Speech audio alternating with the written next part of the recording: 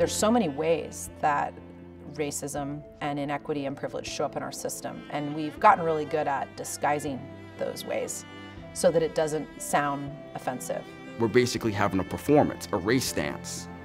And I think Seattle's a place that has a race dance, where they don't actually talk about the issues in the most critical ways that matter.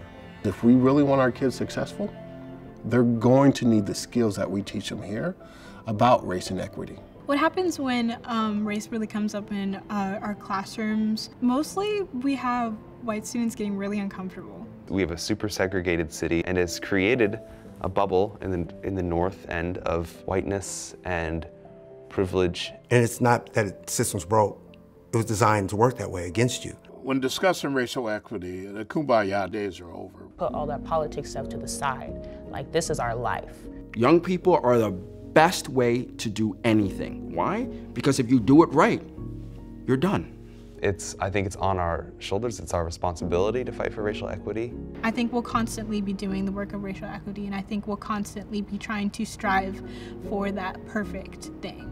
We may not ever attain it, but I think it's important to always work towards it. Your duty is to inspire those coming after you to join in the struggle to define and redefine what is American. You don't want to be like Tony I, 68 years old, 50 years later, talking about the same things that we talked about 50 years ago. I have granddaughters, and I tell her every day you walk out this door, go be brilliant and go do something right for somebody else, and it's going to come back to you. And I believe she's going to do that. I keep telling her, you guys are going to get it right one day. I probably won't see it, but I know I put this in you now to go get it right. If we don't really get involved, I think we're right back at the Kerner Commission again. 2 nations, separate and unequal, 1 black, 1 white. Who wants to live there?